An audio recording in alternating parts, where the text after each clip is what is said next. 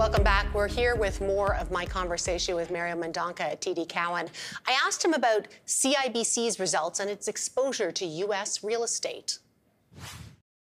Well, I think everybody has U.S. commercial real estate exposure. You can see that across the groups. I'd say National would be light in that respect, but everybody else has a lot of commercial real estate, and so does CIBC.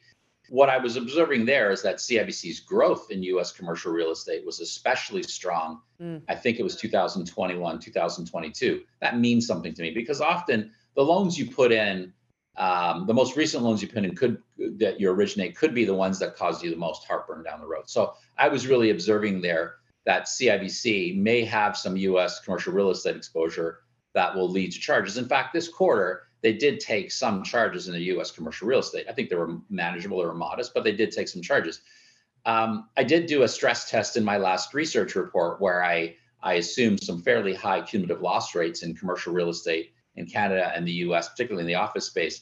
What I conclude from that is that every bank could see a bit of a hit to their capital. But I also believe that that hit to the capital would be manageable, especially because the banks are always producing capital every quarter anyway.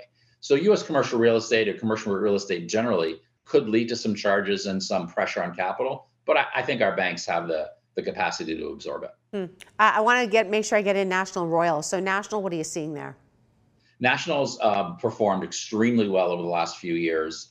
They've really defied gravity in my view. What I'm getting at there is their very strong Cambodian business has been growing growing loans at 30 to 40% a year. It's become a very big part of this bank. What I did notice this quarter, and I've kind of started to see this over the last few quarters, that the margins on that business are compressing. 60, 70 basis point sequential decline in their overall net interest margin in Cambodia. That's because deposit costs are getting higher. And I believe perhaps even competition is kicking in.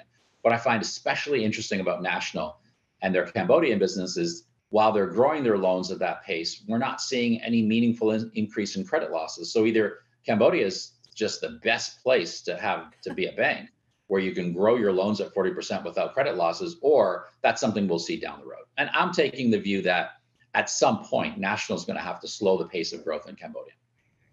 Last one is Royal, and you also alluded to earlier that expense growth was something that you were watching with the banks, and you highlighted again with Royal specifically.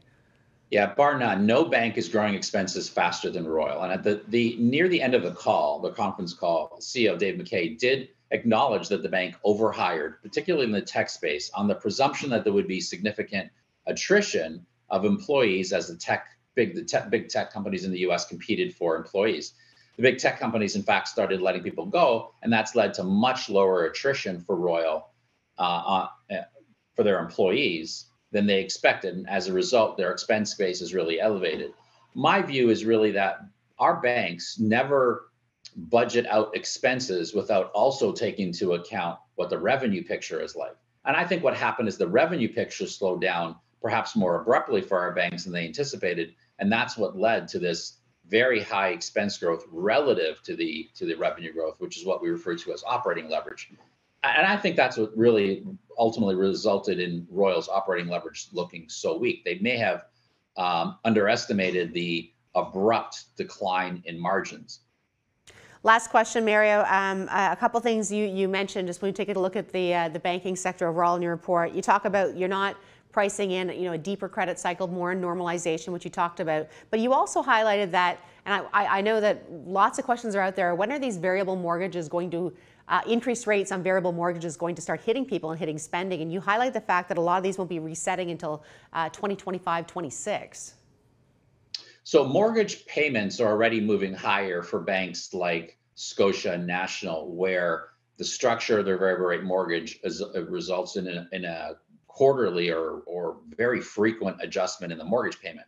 Now, for the other banks, rather than the mortgage payment adjusting, the term of the loan extends, the remaining term, amortization term of the loan extends. And in fact, for several of these banks, we're seeing that the remaining amortization term is already a good portion of the loans, like a quarter to a third of the loans, their mortgage loans have remaining amortization periods beyond 30 or 35 years.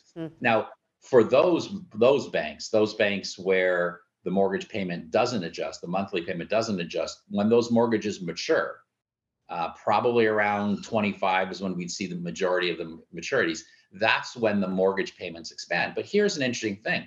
Why is it? Why haven't we seen more defaults or credit pressure for those two banks like Scotia and National, where their mortgage payments do adjust? This is the sort of tricky part. You would have expected that those banks would be the canary in the coal mine where we'd see the delinquencies emerge. It hasn't happened. So why is it? Why are Canadians able to absorb these significant increases in their mortgage payments? Could it be that wage growth has been very strong and allowing them to absorb it? Could it be that they've just had some success in paying down their mortgages over time?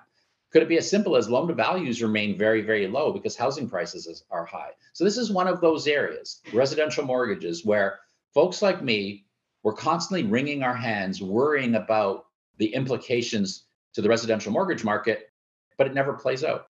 And by the way, this has happened before. There have been periods in my history covering banks where I've wrung my hands worrying about a particular mortgage or loan class, and the losses never emerge.